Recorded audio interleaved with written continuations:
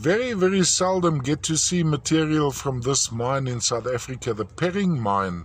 I'm not quite sure what the guys are mining for. Typical associations are not many. You'd find the quartz crystals, as you see here, lovely clarity. Then you'd have the dolomite crystals, dusted maybe by slight iron. And then typically you'd also find a sphalerite. In this case, in this cavity, just under those dolomite crystals, you have some micro or tiny sphalerite crystals, which actually from this deposit is not that common. I've often had material from Perring, but very seldom have I had with the sphalerite visible size of crystallization.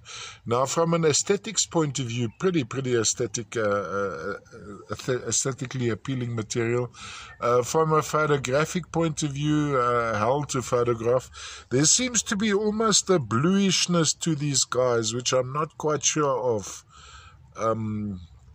So from a display point of view, it would lie flat. The matrix would be like that. So it would lie flat. So a sideways view would be going around like this. And of course you have this brecciated grey dolomite sections with the little dolomite crystals going all over them. And quartz. And then of course in this ledge, just under this ledge here, we have some sphalerite. From the Perring mine in South Africa.